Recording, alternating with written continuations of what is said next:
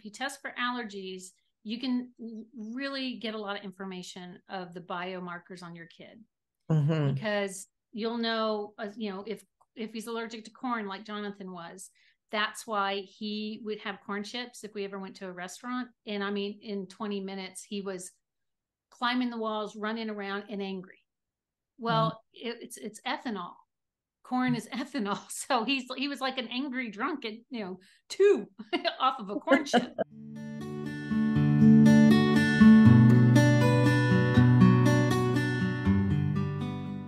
Hi, welcome back to Mother's Guide Through Autism podcast. I'm Bridget Shipman, and I'm your host. Today, I'm speaking with Maureen Brice. Maureen is an author, autism expert, advocate, certified health coach, biofeedback practitioner, inspirational speaker, blogger, and a single parent of 3, with her youngest son living with special extra needs and autism. Maureen has written a book, My Autism Hat Rack, The Life Flip. You can get this book on Amazon, and you can also listen to it on Audible. And you will really get some really great insight from Maureen and her journey. She has some great tools to share with you and great advice and stories to share with you about her autism journey and about her life in general and how she became a health and wellness coach. She's done some remarkable things. It has been my great joy to be introduced to Maureen. And I really feel like you're going to enjoy this interview, and get ready because she has some great inspiring stories that she's going to be sharing with us today. I really hope you enjoy it.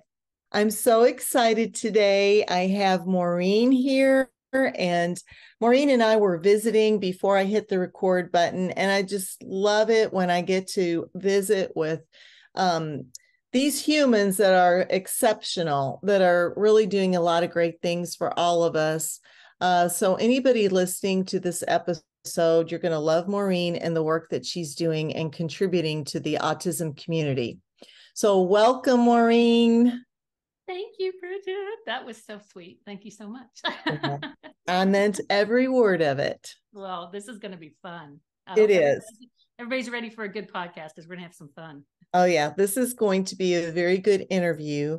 And I have a feeling that if you're driving or if you're just listening to this, you'll want to listen to it again. There's going to be a lot of great information for you as a parent. So you might want to listen if you're at home and you can jot down some notes. Great. The great thing about this is you can listen to it as many times as you want to. And, if there's anything that you missed, please just ask us any questions. And you guys know how to get a hold of me, which will remind you, but also you'll be able to get in touch with Maureen as well. So Maureen, I'm going to just start out with your journey, your personal journey with autism. And tell us about your youngest son and his autism diagnosis. Bit of background. Okay. Well, my youngest son is Jonathan, and he was diagnosed officially with autism at like 16 months, but this was back in 2002. So it was one of those, I've listened to a lot of your podcasts, by the way, Bridget, and it's so apparent, even your own story, how similar all of our stories are, especially the veterans, who were thrown into this autism club, 20 plus years ago. Right.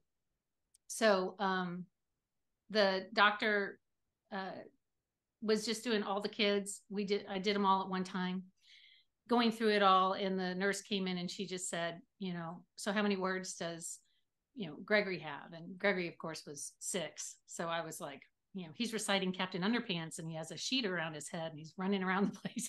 He's great, And Danielle, my daughter, awesome, and she's 18 months older than Jonathan. So anyway, having a third, you would think that you catch up to this stuff. Like, oh, he's not really coming to his name. And he's not, like, when she said to me 200, like, how many words does he have in his vocabulary for Jonathan? She said 200. That was it. It was like this lightning bolt hit me. And I thought, no. I said, you can take a couple zeros off that. I was just like, holy crap. He's supposed to know 200 words. And I'm like, oh, wow. I knew it.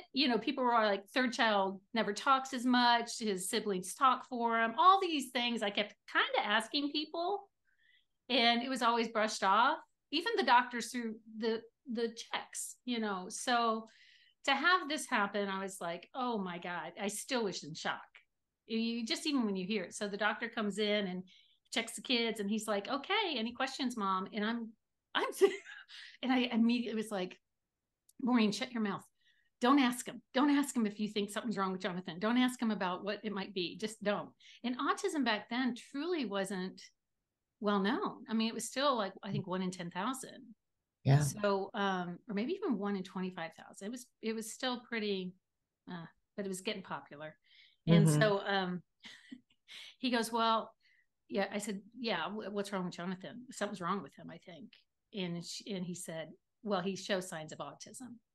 And then he reached in his little lab coat and, Dr. Blue Eyes, I called him, because he's he's really nice and everything. And he hands me a card he had in his pocket with a developmental pediatrician's number on there. And I thought I thought back. Of course, I was still kind of in shock. And then I was like, he freaking knew. He had in his pocket that chicken shit. I was like, what in the world? You're passing me off? Yeah. And yeah. he did. And he passed me right off to a developmental pediatrician. And that was a wait list for 6 months. And then she actually called me and told me she was closing her doors. And right. And there weren't any developmental pediatricians in the area. And we were in Dallas, so yeah. It was still another level of, like, every time I sat there trying to target things for Jonathan to heal, right? Because I went to a biomedical aspect once I got past the behavior stuff, because Jonathan was what people typically call a nonverbal, severe autistic young man or young boy. He's a young man now. He's 23. So I always try and give him credit, right? Where credit's due, obviously. And so he was, he did self-inflict, harmed himself, and he did the spinning, and he did all sorts of severe characteristics that people talk about. So I like to think, okay, he was born normal, perfect, is what the pediatrician said at the time. He did get sick when we got that a DTaP whooping cough shot, and he got whooping cough. So then he got antibiotics and stuff, and he just never got better. It's kind of like he got a bum rap. He could never get his little body to be better because he was only 3 months old when he got the whooping cough. Oh my. Right. So, and then he wouldn't drink, breast milk. So I had to do formula. He threw that up. So we went to soy formula. And then, going down the road, I found out there was 86% glycinate or glyphosate. That's what it is in the soy formula for the baby formula. Oh, so, and then, so it's just kind of like you don't know this stuff. I mean, even the moms out there right now, you really won't know what to do that's right or wrong until there's just a moment when you know it's right. Right. Does that make sense at all? It does. Yeah. I think we do our best, right? And the majority of the time, I think we all know our kids best, but then we doubt ourselves, and then we might try this or we might try that, and you go back. I know I've done that, and I've just said, I wish I would have listened to the little voice inside of me. But and sometimes I did, and sometimes I didn't. But the bottom line is, any mother listening to this, you're doing your best, and that's all that matters. Absolutely. Right? Yeah. Absolutely. Because you rely on experts, and you do. But everybody's unique. So a lot of things that worked for some kids didn't work for Jonathan. Exactly. And yeah, so we did the whole, he went ahead and got into ECI, which was early childhood intervention, where he had some OT and speech. But of course, they wouldn't give him a diagnosis, which was funny. It was like, oh gosh, it's so funny. A lot of the things I've done, I've like all control deleted out of my brain, so I don't have to worry about it anymore.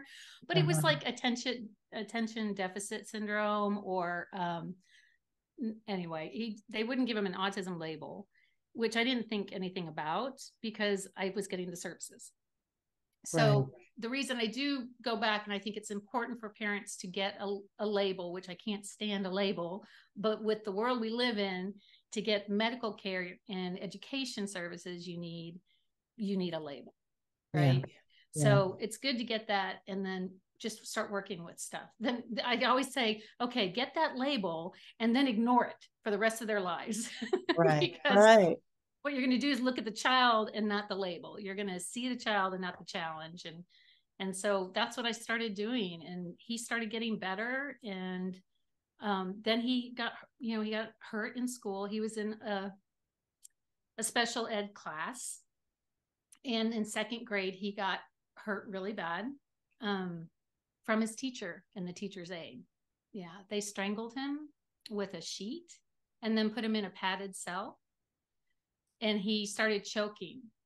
And I, so, yeah, I got it. Like what? Like if I I know can't. when you told me you're in education, I was like, I love you so much because, it just takes one bad apple. There's so many great educators out there. Oh, it makes me just so upset that somebody could that teacher, not anybody could do that to a kid. I mean, are you kidding me? I Yeah. am so sorry that that happened. Oh, well, I appreciate that. I do. No, I just it mean, it was, makes me just so like my mother, my from one mother to another mother. My thank goodness. you. Thank you. Yeah. It was hard. It was so hard to even understand what was, because he couldn't really communicate to tell us what had been going on. So we, of course, got him home because he started choking, and I got up to the school in 3 minutes, and I got him in the nurse's office, and I did the Heimlich, and I actually saved his life. Nobody would help him. It was crazy because they kept saying it was behaviors, and I come walking in, and he's purple choking, and I go, Jonathan, oh my God, are you choking? And he stopped. He looked at me, he goes, yes. And he went and he slammed his body against the sink in the nurse's room to try and get what I found out Yeah. was an apple. So Oh we my. came to find out that they were doing a snack. The teacher got mad at him. He was eating his snack. She took his food away and threw him in the padded cell, brought him back out, wrapped him in the towel for sensory, used it as a sensory method, put him back in the thing. And so they had actually squeezed him to where his esophagus was swollen and he was choking on the apple. And it took an aide looking through the little window. Thank God she looked through the window. Her name was April, and she's an angel to me because she looked through that window and she saw something was wrong, and she got him out. Otherwise, he would have died in that padded cell. So he didn't go back to school. I was gonna say I wanted to But go. So my I'm homeschooling, assuming my homeschooling that career started then. yeah, I So, was gonna say pretty sure my son would not have gone back to that school as no, well. but it was hard because they circled their wagons, and I was there every day dropping off his lunch. I take him to school, and then I bring him a special lunch because of his dietary restrictions, right? So anyway, yeah, because I jumped right to second grade, but basically what it was is they circled their wagons. We had to sue the school, and then we came to a settlement. But in Mhm. that deposition time frame, we did find out how many times he got neglected and abused. It was pretty bad. So So I'm assuming he wasn't the only student that was abused and I under the yeah, I tried to I did. I contacted the parents to let them know what had happened to Jonathan, yes. because I would have wanted that as a parent. Oh yes. Oh yeah. Unfortunately, what I found was you're going to have the parents, and and it's just truth. I'll just, because I'm a truth bomb, it's okay. It's like Yeah. what it is. But Mm-hmm. they're going to have parents who use it as daycare Right. and not be as involved. And then you're going to have parents who are going to be, helicopter parents, which that was me, you know. Me too. Me too. Yeah. Yeah. So it's just, I told them, and then we removed ourselves from that school. It was the same year. It was so funny. Jonathan had just had his birthday. We did a deposition on his birthday. And then, so he had just turned 10.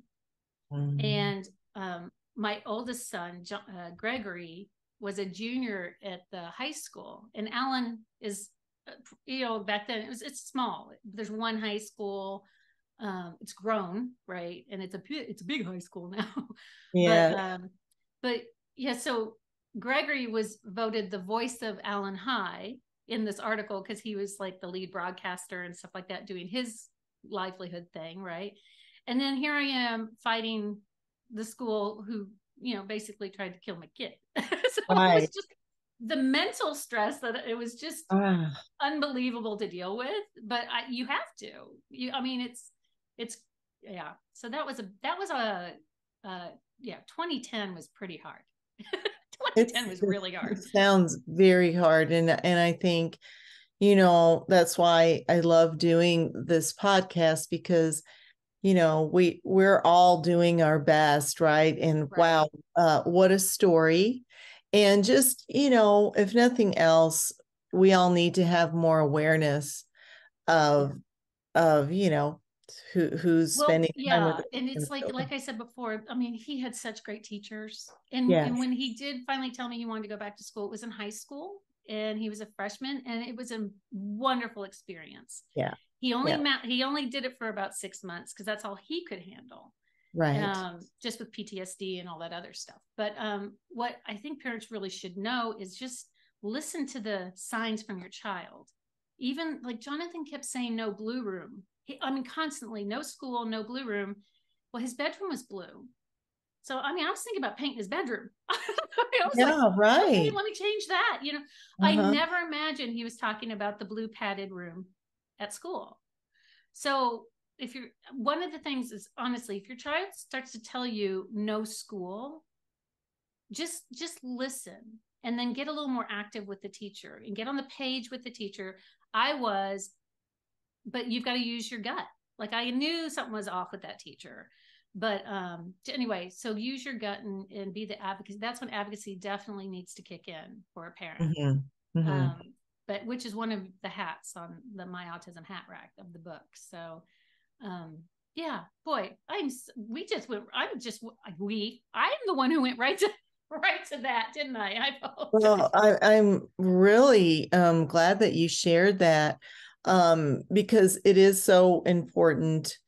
The advocacy, the healthcare, you've done so much work, the parenting support groups that you've done, just bringing the awareness Yeah, of taking that story brings awareness on so many levels, right? And then how you do communicate and to pay attention to our kids, because it's very difficult.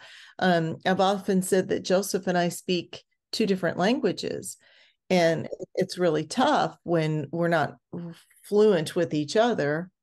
And so that's another example of how do you communicate with your child and what to pay attention to, and because it's so overwhelming, right? It is. It is, and you're just absolutely you're deciphering everything.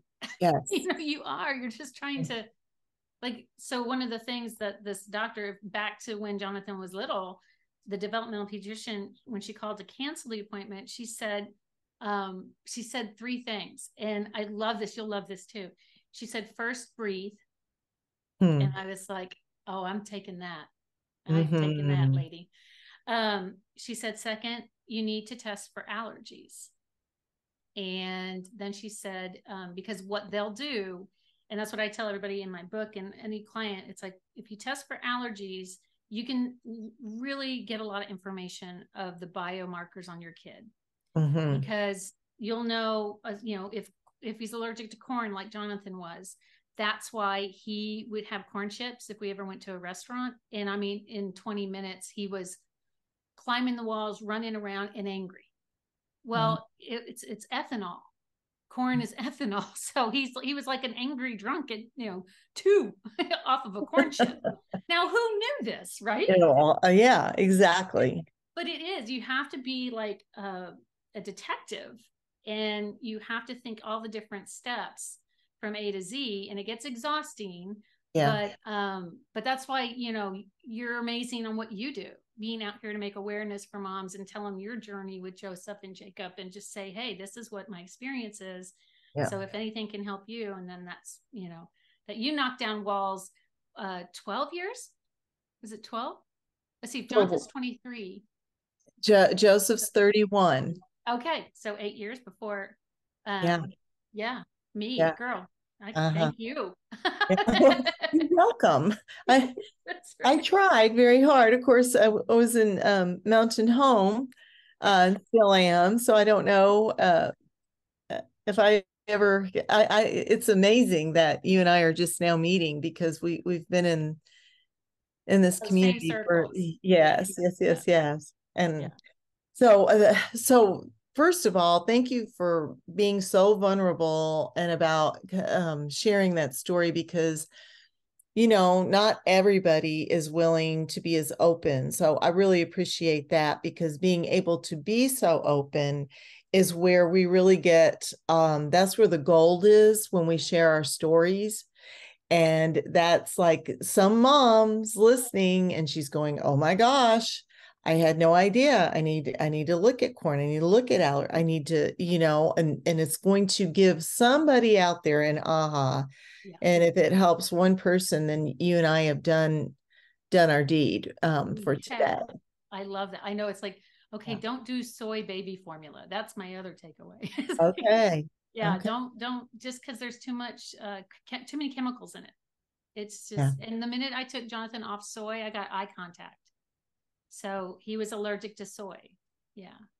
He was allergic to everything. He was like that boy in the bubble. I don't know. So many people are so young, they probably don't remember that movie. But yeah, I do. Yeah, John Travolta fans, go watch it. But so good. Yeah, it was good. But okay, Lorenzo's Oil, Boy in the Bubble. I'm just sitting here going, okay, these movies were made long time before I had kids.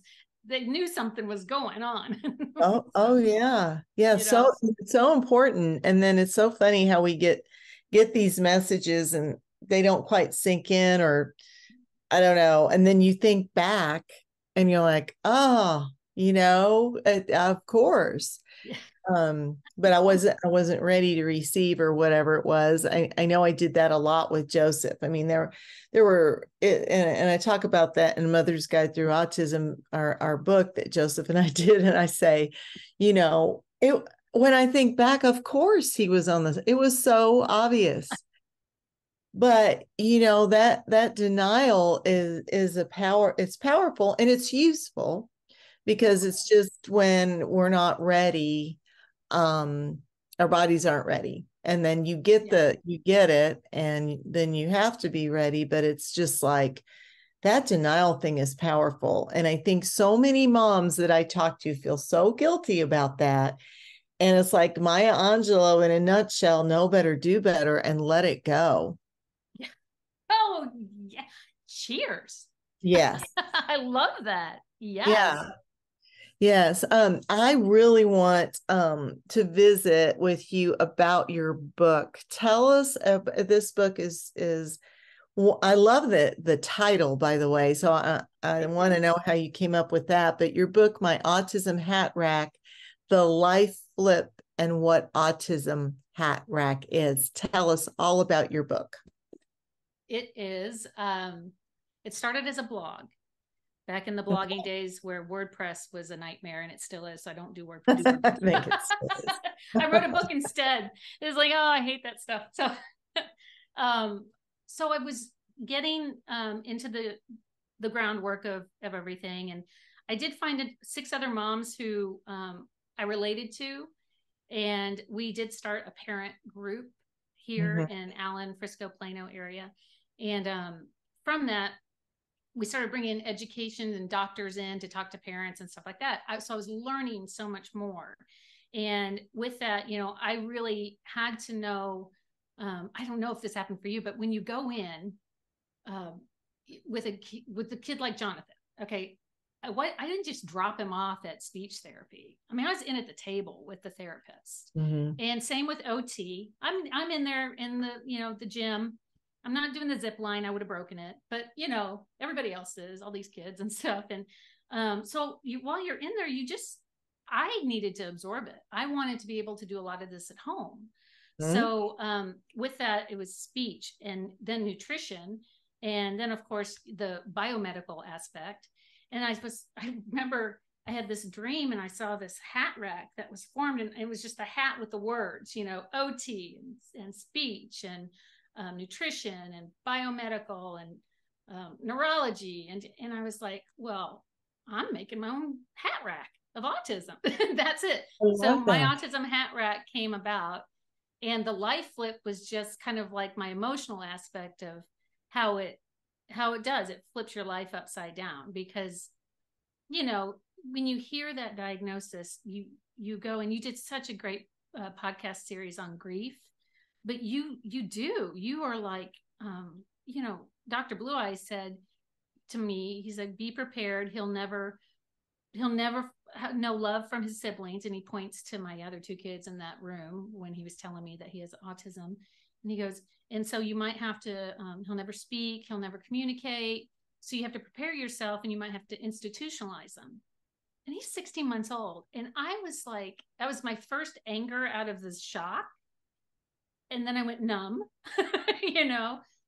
And so I always heard that. One, I thought, oh, these doctors they're just shits. If they really understood the wrecking ball they throw in parents, because they make them just grieve immediately. They're just yanking these dreams of a baseball player or a pianist or whatever they say it, and or computer genius, or or just a kid.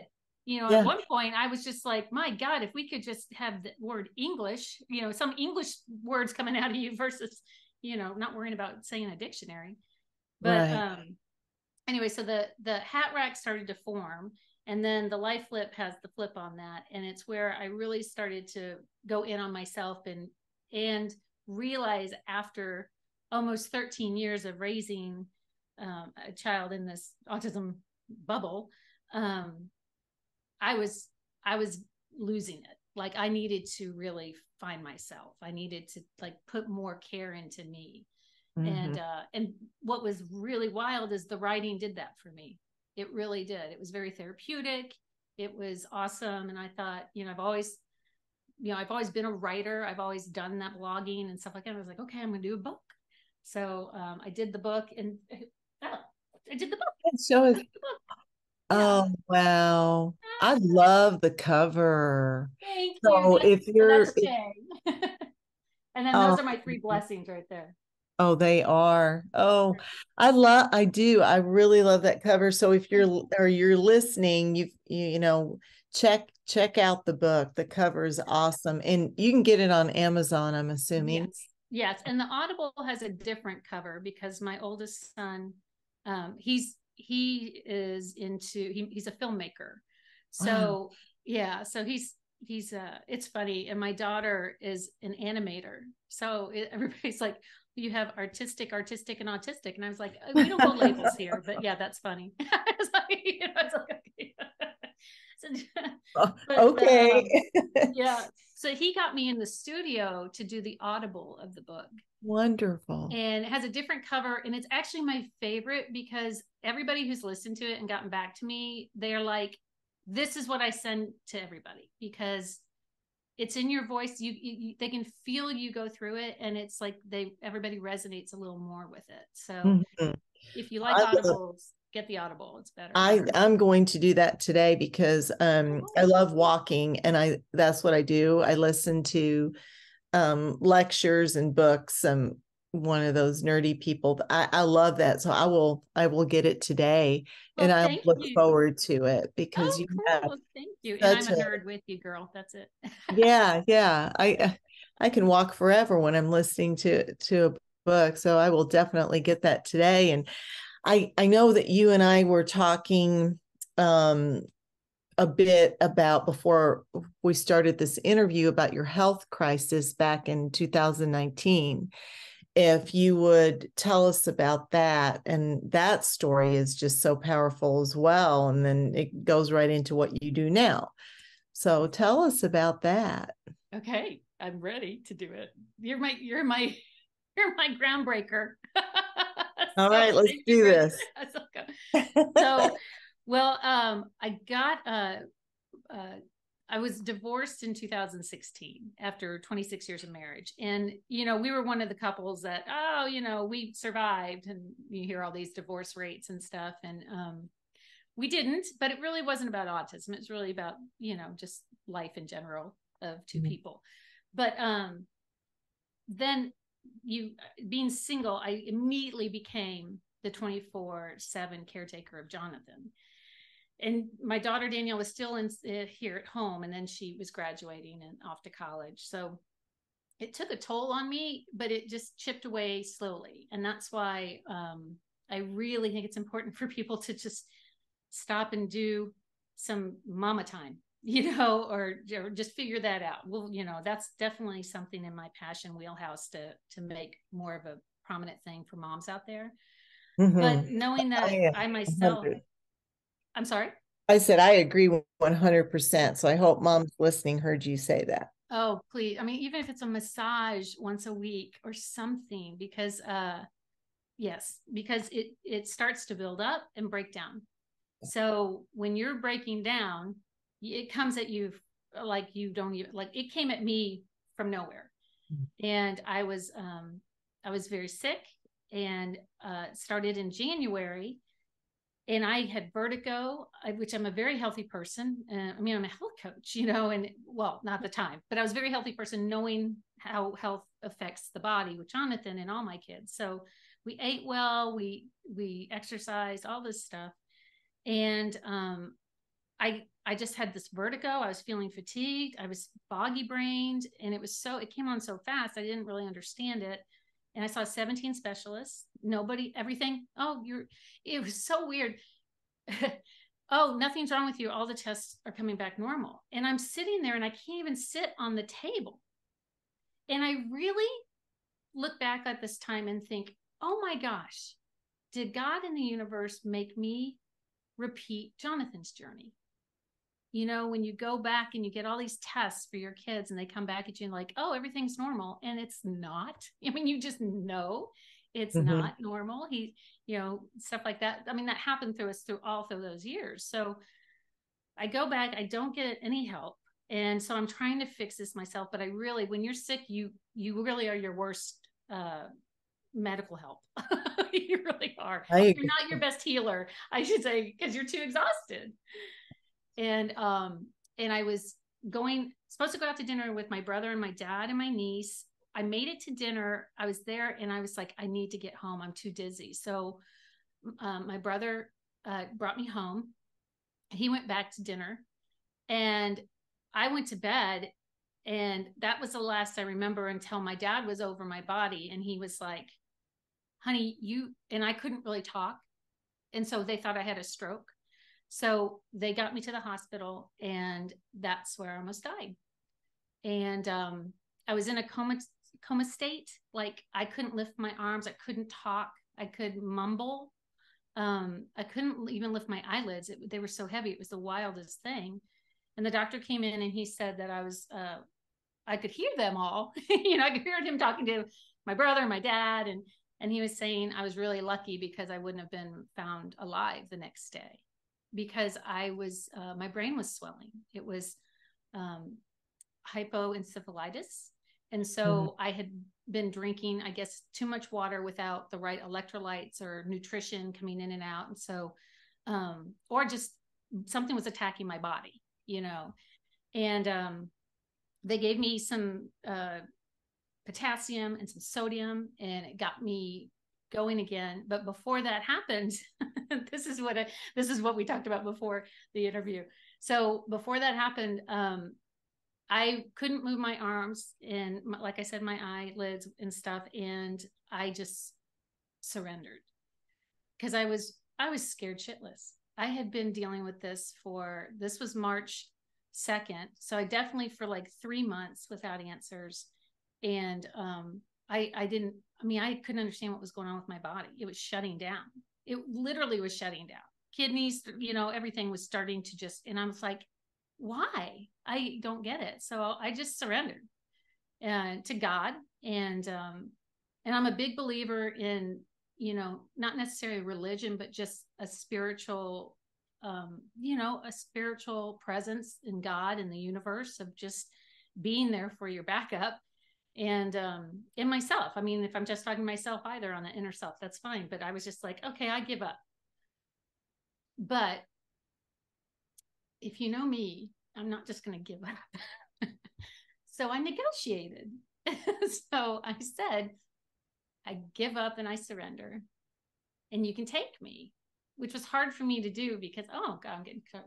It was hard for me to do because I'm the mother of 3, single mom, and I'm Jonathan's only caretaker. I mean, his dad is definitely there, but he was in the right set of mind to do what I do. So anyway, I just said, but if you find someone to take care of Jonathan like I can, then you can't take me yet. And that's when I had this breath come into my body. And it wasn't through my mouth. It was the strangest thing. I've never felt anything that I know of just that forceful. And it pushed into my chest and made me take a breath. And then the force of it, I got to open my eyes. And it was the first time I could open my eyes in what I thought was like an hour or two, but it was really 4. My brother told me later on. And I was like, oh my gosh, what's going on? And as I'm opening my eyes, I see, my brother's like reaching across from me over my head. I see the door slam open, and it's the nurse and doctor racing in with a cart. And I'm like, what's going on? And what happened, my brother told me later, because I'm such a science data geeky person. So having the spiritual aspect literally tie up with the data. So the data was my heart rate was going down to 48. And my brother was reaching over to hit the alarm on the heart monitor machine that's by those beds. And at that exact moment, I was making my negotiation. So my brother heard me mumbling something. So he was like, what? And at that moment, he said, my eyes opened, and I took a huge breath in, like a huge breath. And he said he looked back up to hit the button because he thought I was taking a last breath, right? So he reaches to hit the button, and that's when he sees my heart rate's at 178. So we went from 48 to 178 with that breath. And I was like, oh my God, we've got oh my God, thank you. We've got the data, and the negotiation worked. And what a story. And I get goosebumps again, just because I can just feel first of all, I can feel your mother's heart thinking about leaving your children, right? I still have a hard time talking about that. I thought, it's like, because for another day, but I also was very close to death. And were so you really? Yeah. But yeah, so I'll share that another time. But oh my God, we're gonna have like the Survivors Club. I know. But the whole thing about it is from one mother's heart to another, and you're just like, so many moms that I talk to is just like, well, I'm so fearful of when I'm not here, right, for my child. It's just the biggest, scariest thing. And so you being actually in that situation and bargaining with God and the universe, and that breath comes through you saying, okay, you know what? Not yet. And so here you are. And not only are you caring for your children and Jonathan, but now you're helping all of us, which is such a beautiful, beautiful thing. So my goodness, you take that experience, and now you're a health coach. You're right, because I found And out the house we were renting had mold, and the floors, actually, we had formaldehyde in our systems. Jay and I did, and it was off the charts. And I found it was coming from the wood veneer floors. So, right. So, anyway, that is when I did apply a lot of my knowledge of helping Jonathan through the years get, heal and get better biomedically. So I started applying that, and I did make that. I said, okay, if I get better, I'm going to go more the health route and really get the wellness out there. And so you're right. That's what I went and got certified as a health coach and stuff, but I did get better. We moved out, obviously, but there was a lot of rebuilding. It took me a year and a half. I'm knocking on wood. I'm 3 years good, right? So yeah, is that right? 3 years good, about 2 years good, 3 years good, just like strong. And I took it all and applied it. And that's what I love is, how when we were sitting there trying to do everything for our sons and our kids with autism, right? And it would have been so great to have a playbook. Yeah.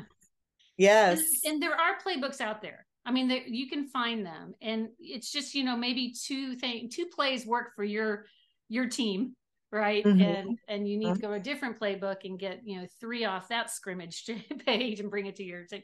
So it's still a find it kind of thing. So when I healed myself, I created Higby, which is 5 targeted categories that absolutely can help get you healthy, rebuild your immune system, reboot your body, no matter what age, no matter what gender, nothing like that. And it helped Jonathan and it helped me. And so I'm excited about, that's what I help my clients with on their custom level and stuff. But I am going to be getting just a good playbook like out there for people to be able to download, and I'll get it out there by the time this is posted, hopefully. Oh, wonderful. My website. Yeah, because it's easy. I mean, it really easy once you have those targeted ideas. And Higby is hormones, inflammation, gut, brain, and environment. Okay. And so targeting those things, even, getting 2 to 3 things in that category that will make you feel better, then you tip it over. It's like that tipping point goes into the wellness part. So I'm so excited because it's working for my clients. It's worked for me. Oh my goodness. Yeah. Yeah. I mean, what a gift. I mean, it's awful that you had to go through that to get us to this point, right? Right. Well, what I've decided to tell me, the universe is like, okay, I'm not up at bat anymore. I'm okay. Yeah. I think my team's gotten enough hits. I'm ready to go ahead and cheer. Yeah.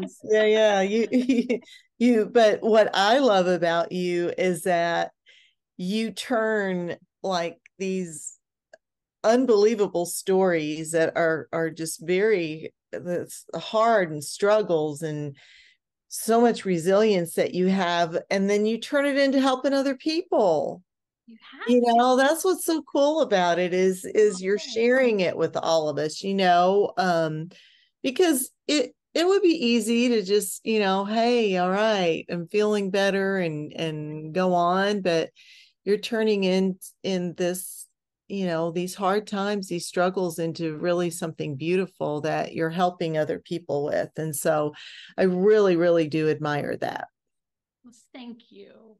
Thanks. Yeah. I don't see any other way to do it. That's because you're you. That's right. You're right. Yeah. We don't need 2 of me. That's for certain. Well, I think that, but sisters of the heart, we totally need. Yeah. Yeah. Yes. To where everything's covered. Yeah. I get that. And, I know that, moms or anybody, we can apply all our life lessons. What is your best advice for anyone who's listening? What are the top lesson or piece of advice that you would like to share with our listeners? So if you're a listener and you're a mom of a child who's been diagnosed with autism, first and foremost, I would just say you're going to have to deal with it, right? You're just going to have to deal with all the first steps, getting allergies tested, looking at their diet, trying to get speech and therapy in there. RDI, I love RDI, is a great therapy.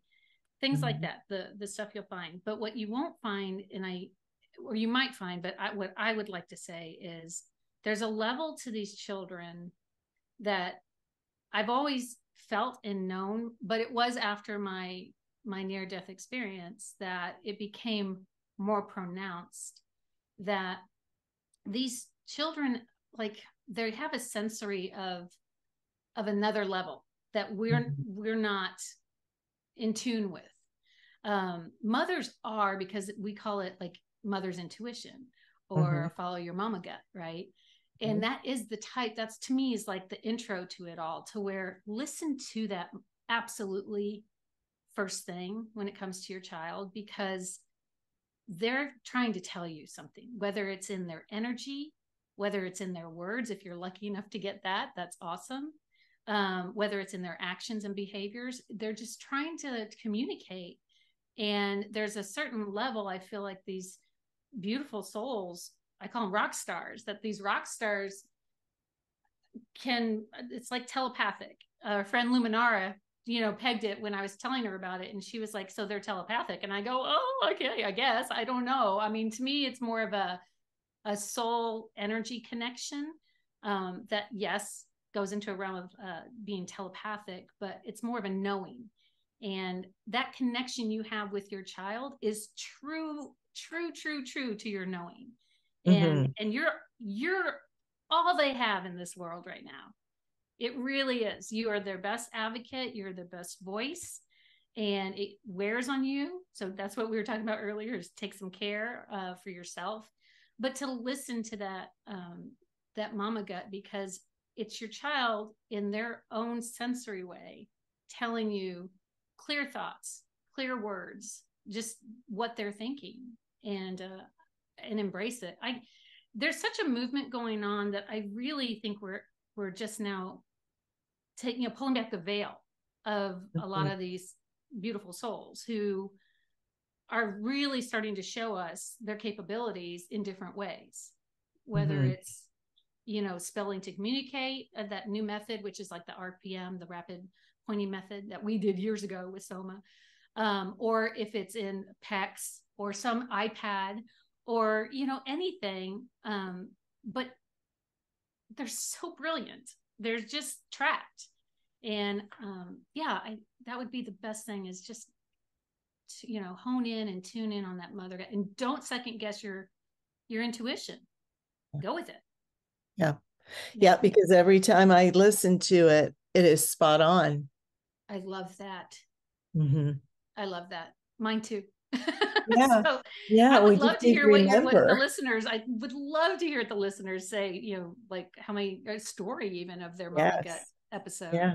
I would too. I'm always encouraging any questions or whatever. And we do have a private Facebook group for moms. So they I'm can joining. Am I on it? I need to get on it.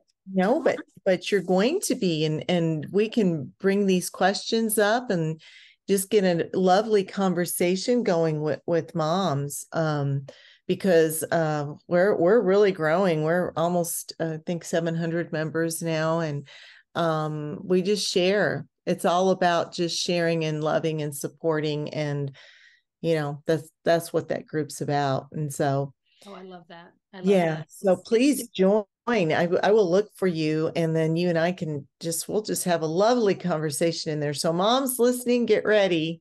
Join Mother Dad Through Autism private Facebook group, because we're going to have some great conversations in there. I also wanted to know, so this interview has just been great. I've so enjoyed it. Our listeners are going to want to know where they can find you. Where can they find you? They can find me. The best way is on my website, and that is www, if they even use that anymore, I'm not sure, hopedreambelieve.com. So if you go to hopedreambelieve.com, you'll find me, and you'll see where I do my wellness sessions for health coaching.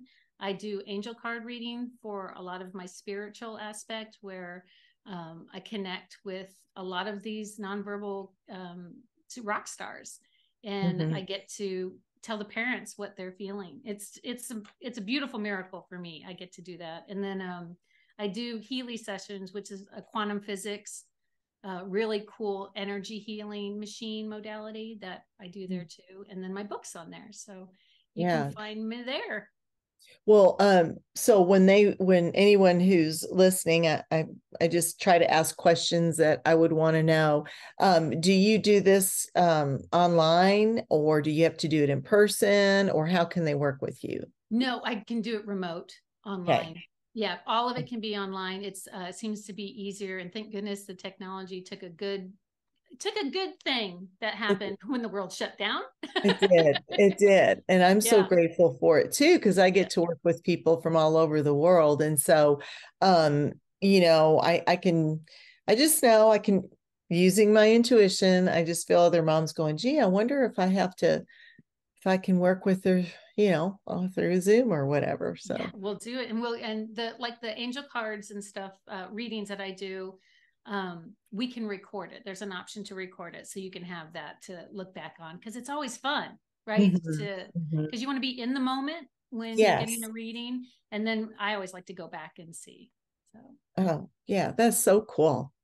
You are just a lovely light, and I'm so glad that we were introduced through our friend Luminara, and I can't wait to see what we end up doing together, because we're all about helping each other out. So you've been lovely, and I know you're going to be back on A Mother's Guide Through Autism, right? Yes, I think we're booking it now.